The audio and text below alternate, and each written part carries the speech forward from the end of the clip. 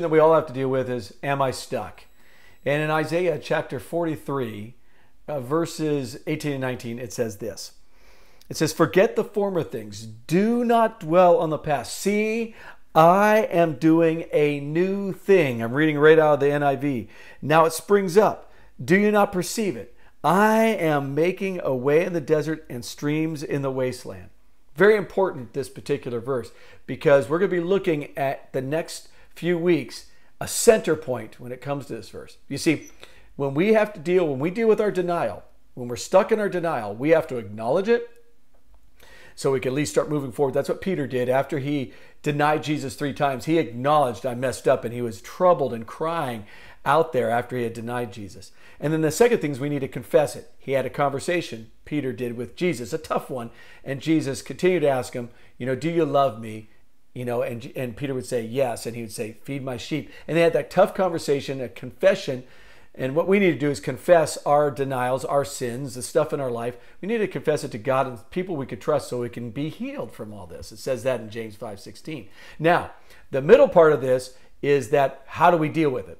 For the next few weeks, we're going to be looking at different characters in the Bible and how we can deal with after we acknowledge it, after we confess it, what do we need to do to deal with our anger and our bitterness and our isolation and all that kind of stuff. So then we can stop dwelling on it, as it says in Isaiah 43:18. Forget the former things. Do not dwell on the past.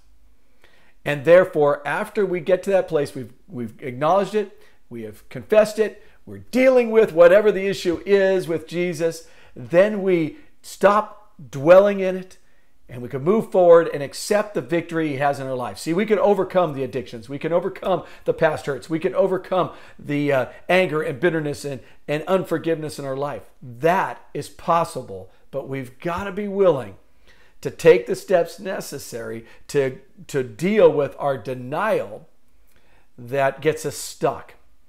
So where is an area in your life that you feel stuck in right now during COVID-19? Look at that. Don't beat yourself up over it, but acknowledge it and then confess it to the Lord, and then find someone that you can confess that to so you can find that healing, and then start looking at things that you could do to get into a healthier place. See, at Celebrate Recovery, we have a whole program that's just for that. And so if there's an area that's been taking you down and you've been stuck a while, you may want to join in with Celebrate Recovery. And we'll be talking about these different characters in the next couple of weeks in our series, Stuck.